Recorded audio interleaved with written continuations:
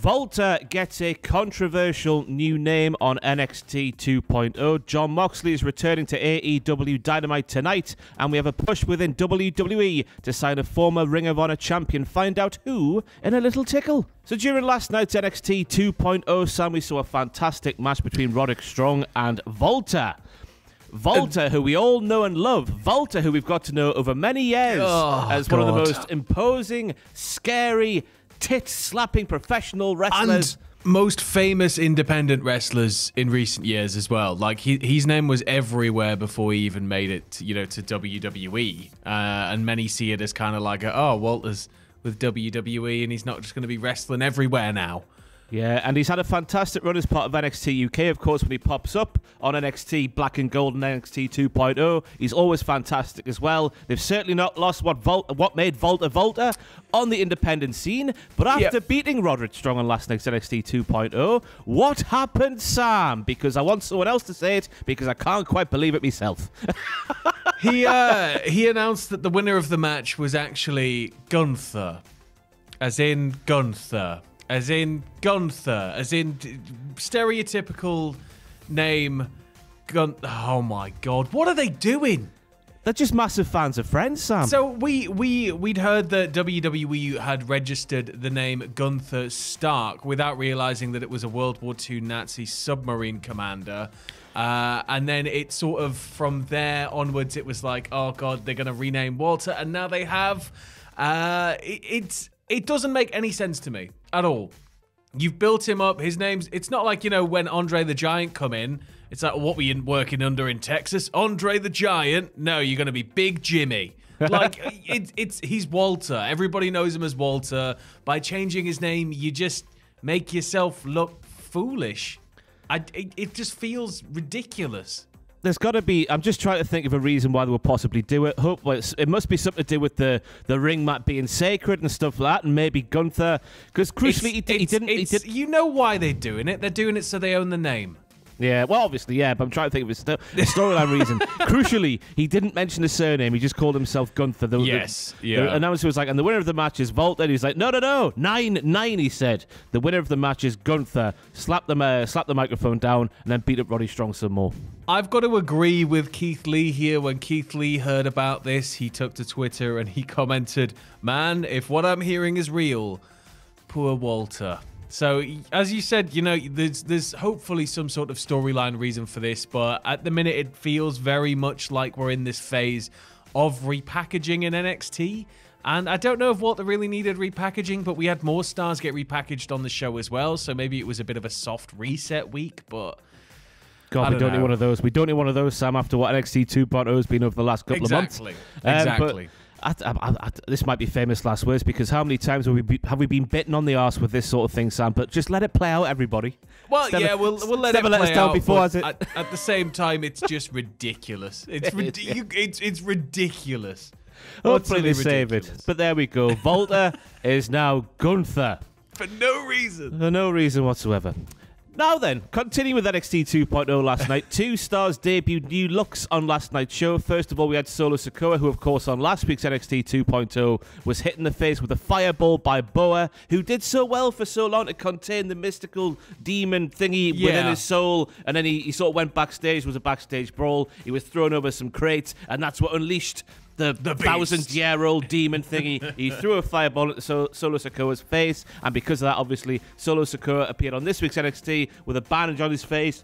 Excuse me. And then he took the bandage off. There was sort of burns and whatnot, third-degree burns, as there would be after being hit in the face with a fireball. No, we know from wrestling that it just leaves emotional scars, right? Oh, don't do that to me, Kane. And then he made note that he says, Boa, while you've got your war paint, he gets 2 fingers and he goes down the other side of his face. So now Solo Sikoa, it would appear, has a new look involving both burns and paint. Nice. It gives him a bit of edge. It gives him something different to work with, and it's a nice little feud until he's fully healed. I think it's a good thing for both guys, and I still don't understand why Solo Sikoa is in NXT. I thought they'd just fast track him straight through to the bloodline, but you know. He is a big girthy boy, and he just so far on NXT, he's been fantastic. I think he's been fantastic so far. He's been great. And what we've seen from so far in the ring, a fantastic quote from him during this promo, which said, "I've never been hit in the face by a fireball before," which is good to know. I don't think I have either. So we got something in common. That means I can get behind and support him. So we go new look for Solo Sikoa on NXT 2.0, and then we have Sarai. Now, this one's an interesting one. We're speaking about the potential backstory of Gunther and how Gunther became to be. Sarai is still called Sarai, but Sarai has a new sort of look. Sarai? Sarai? I don't know. Potato. I think it's Sarai, but yeah, she appeared in a vignette this week that was a little bit convoluted. It kind of went on a bit. But she explained that she hadn't quite been herself in NXT. She hadn't really made any ground. She hadn't developed any progress since she's been there. So she took herself back to Japan to heal herself physically and mentally. While she was there, she was keen to sort of reinvent herself. And she found a necklace given to her by her grandmother, who is apparently her hero. And this has helped reconnect her with her roots. She then explained that she is the warrior of the sun, promises to return to the US with renewed passion and energy, and also she's dressed like a Japanese schoolgirl. You know when Gail Kim signed with WWE way back in the day, and there was that famous story of Vince McMahon discovering a certain subgenre of a certain form of entertainment, adult entertainment. Yes. This feels a bit like that. It's difficult to say, but at the same time, you know, WWE tend to have full control over their gimmicks. If it's something the talent has come up with, then I'm excited. If not, and it's just going to tread down that same old route, I'm kind of like, eh. But, you know, hopefully we get some mystical element out of it with this necklace. It certainly seemed to be all about that necklace as we got toward the end of that promo package. There were a lot of like close-up shots of it. It's very like reflective and all pointy. So we've got like a whole new thing going on there. But fingers crossed something nice comes of it. But I'm kind of nervously just dipped a toe. And I'm like, I don't know if I'm going to get in yet. NXT 2.0 is absolutely terrifying, isn't it? But the last time we saw Sarai on NXT TV is when she lost to Kaylee Ray in early November. She then defeated Last Legend in a match that aired on the December 14th episode of 205 Live. And then she took herself back to Japan, found the necklace, and her grandma must have been a teacher? Yeah. Let's just go with that. A massive return is set for AEW Dynamite tonight, as AEW have announced that Jon Moxley will be making his return to the promotion tonight. This is Wednesday Night Dynamite. You will see Jon Moxley. This is very good news indeed, Sam. Yes, I think when the second the GCW date was announced, everybody was a bit like, ooh, is it going to be a big surprise AEW return? Are they going to announce it? Are they not? But I like the fact that we got something to look forward to. I like the fact there's a lot of hype going into this. And I love the fact we're going to see Moxley again. And, you know, hopefully he's doing a lot better and hopefully he's ready to return full time. So I'm excited to see what tonight holds. Yeah, we last saw him wrestle on AEW back in October before he admitted himself to an inpatient alcohol rehabilitation facility in early November. It would appear that's all gone well. That's why he's coming back to professional wrestling this week. On Sunday, you can see Jon Moxley defend his GCW World title against Homicide. That should be good. That should be good. Well, you can also see Jeff Jarrett take on Effie in a match that I cannot wait, with Jeff Jarrett and his new Western Undertaker guitar-playing scary man look. Yeah, he's got that Garth Brooks, what was it, Chris Gaines, where Garth Brooks had like a slightly grungy alter ego. Jeff Jarrett is in his Chris Gaines phase.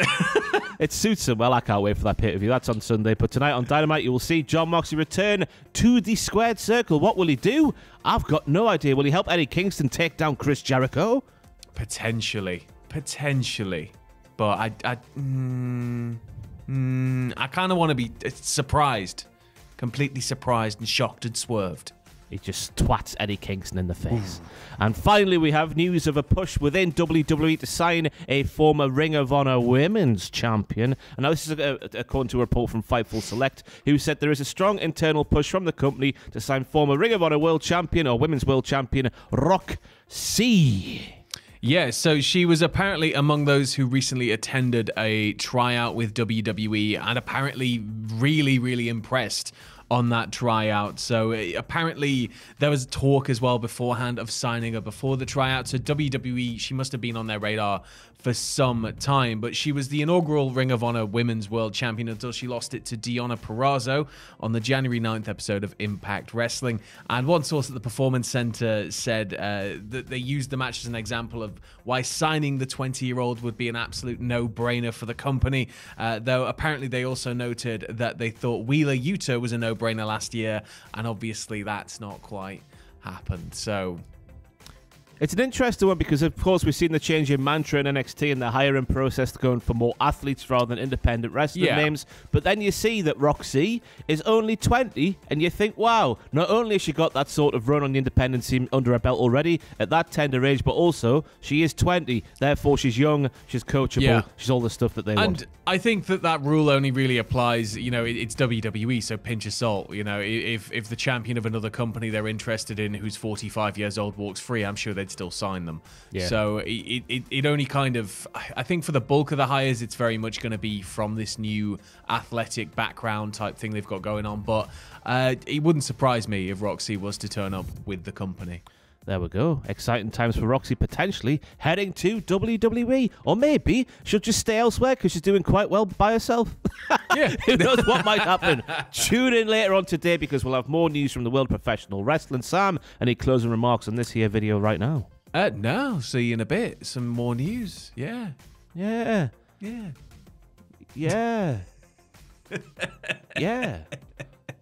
Bye.